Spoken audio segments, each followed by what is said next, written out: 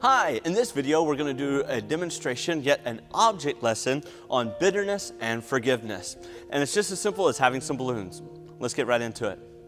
Hi, if we're just meeting for the first time, I'm Joshua Wells with Kids Ministry 101. Today we're going to do a balloon object lesson. Now these balloons are cheap. You can go to Walmart and get them 97 cents for like 25. I use the 9-inch ones. They're very good. I like them very much. Anyway, so the object lesson goes like this. Have you ever had somebody pick on you or maybe rub you the wrong way?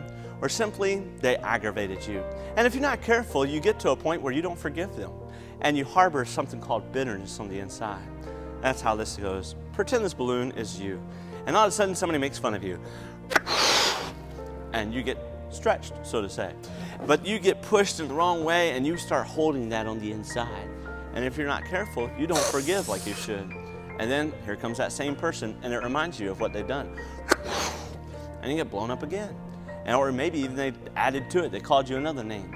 And then again and again and again. Well, before you know it, yep, you guessed it, you're gonna explode. Maybe you'll lash out at them too. Well, that's wrong. The Bible says we're supposed to be able to turn the other cheek. So maybe you're the kind of person that says, you know what? Yeah, they picked on me. Yeah, they've called me names. They've done me wrong. But you know what? I'm not gonna blow up at them. I'm just going to be, I'm going to harbor all that inside. I'm going to keep it. Well, you're not supposed to harbor bitterness on the inside. It leads into death, according to the scriptures. But all it's going to take is somebody else come right along and rub you the wrong way. Some Christians say, well, you know what? I'm just going to constantly be one to forgive. So they let it bother them, and then they forgive. Somebody calls them a name, they let it bother them, then they forgive. But the Bible teaches, great peace have they which love thy law, and nothing shall offend them. So what should we do? We should be the kind of Christian that ties the knot before ever getting offended. You tie the knot before it, and you won't be harboring anything on the inside. You won't have that unforgiveness inside, like, I'm not forgiving them.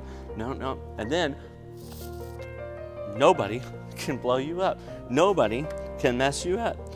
It's a lot better than being a Christian like this. Yeah, that's just gross. You want to be a godly Christian, one that forgives and doesn't hold bitterness on the inside. Hope you enjoyed the object lesson. Check out this one. You'll enjoy that one too. God bless you. Have a wonderful day. Don't forget to hit the subscribe, the like. God bless you. Have a great day.